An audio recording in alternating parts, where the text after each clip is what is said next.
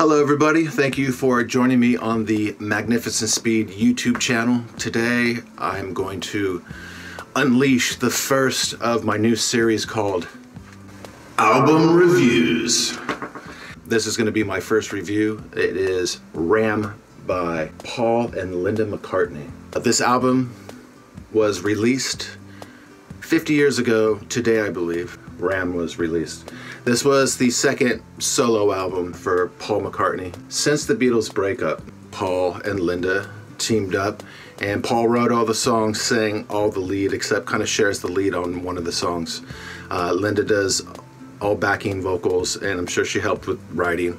Paul plays all the bass. He played guitar on it. He also played ukulele and piano, of course. I believe he played all the pianos and all the keys on this album. He brought in a drummer, Danny Sewell, I believe is how you pronounce it. Danny Sewell, who ends up being the drummer for Wings. A great American drummer, great drummer, just on this album, he's just perfect. He also brought in Dave Spinoza, an American guitarist, to help with, I believe, the leads and that kind of thing, and some other guitar work.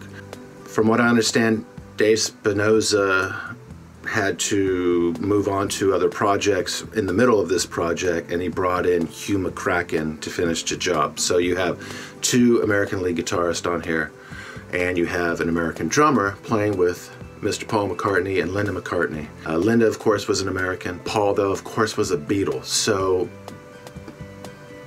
I mean, just put that in perspective. You're playing with the Beatle right after the breakup. Production on the album is wonderful. It came out May 1971. This album was recorded in New York at Columbia Studios, I believe Studio 2, between October and late November 1970. That's when I was born, November 1970. Old man coming through. Then they took a Christmas break. He went back to Scotland with the family, had Christmas, came back mid-January and finished up the album from January into February. The album was mixed in Los Angeles and, again, released May 1971. It's considered indie pop / psychedelic or psychedelia. You just can't deny Paul McCartney's greatness. As a Beatle, he was phenomenal. Ever since the Beatles, yeah, he has some clunkers here and there, I mean, but some of these songs would have been on the Beatles.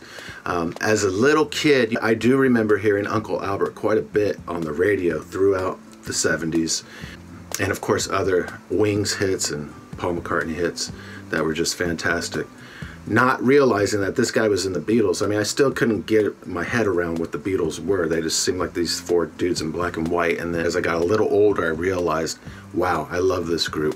When I first heard Sgt. Pepper, and then that was it, lights out, right? And ever since, I've yet to find a band or a group that, in my opinion, is better. And that's just my opinion. Everybody has an opinion, but to me, they're the greatest band ever. So even an album by one of the Beatles, in the early 70s especially, you're gonna find a lot of value. Again, like I said, it sounds great. I try to make my music sound like this. You know, I'm still searching for ways to sound like Paul McCartney and like the Beatles and like, you know, a lot of great artists from the 60s and early 70s. Just to me, they are the best. All the way around. All the music back then was just better. There was a lot of clunkers back then too, but this is just my opinion. It's just my opinion. So the album is produced by Paul and Linda McCartney. The cover photo is, of course, by Linda McCartney. That's the other thing. You know, looking back, hindsight, knowing the story of Paul and Linda, it's a real romance. It's a true love. Linda, when I was a kid, Linda used to hear, you know, Linda this, Linda that. A lot of people would put Linda McCartney down. They put down Paul because his wife is in the band. Now that all this time has passed, I think it was a great move, and I salute Paul for that. I really enjoy Linda's backing vocals. I think they're fabulous on most of the songs. There's one song, I'll get to it, where it's like, yeah. Overall, this is a great album. Great listen. If you are a Beatle fan, especially of the later Beatles, you should listen to this because you will find at least 2 to maybe 6 tracks that you love. Anyways, let's check out, before I give you my opinion on all the songs, I'm not gonna make this too long. Let's just check it out again. So here's the album cover. You got Paul with the ram. I believe that's on his Scottish farm. The artwork's very cool. On the back, you have this teeth guy. I haven't studied it. I don't know what that means.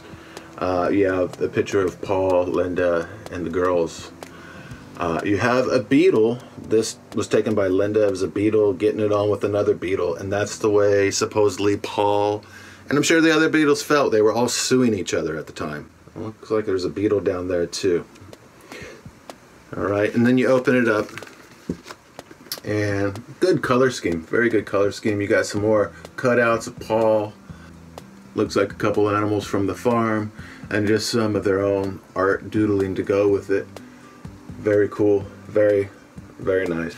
All right, so let's go through each song. So let me see. Too Many People. Too Many People is a song about John Lennon. Or at least some of it is directed towards John Lennon. You took your lucky break and broke it in two. Yeah, I mean, John Lennon and Paul McCartney are amazing.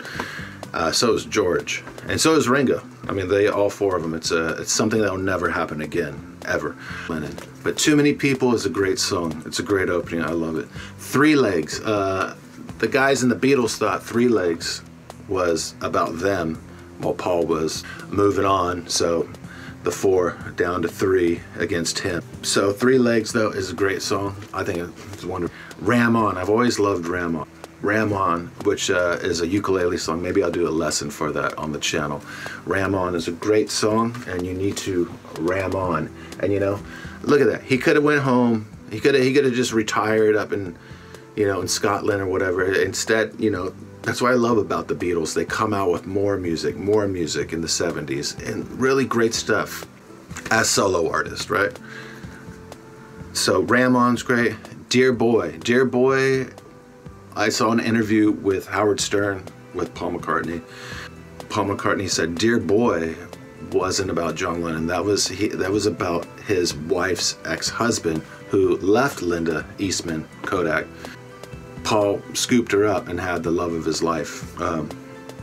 So that, you know, I could see that.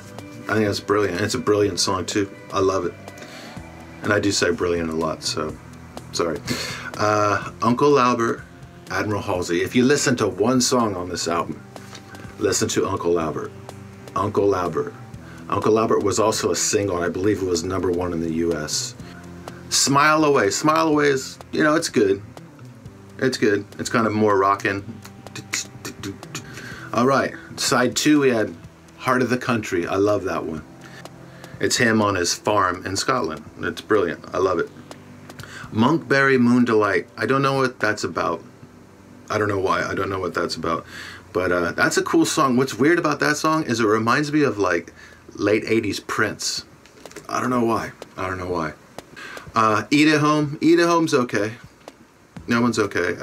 Long Haired Lady. That's a good song. It's okay. Ram On kind of, it comes back, again, re-enters the fray, as you will.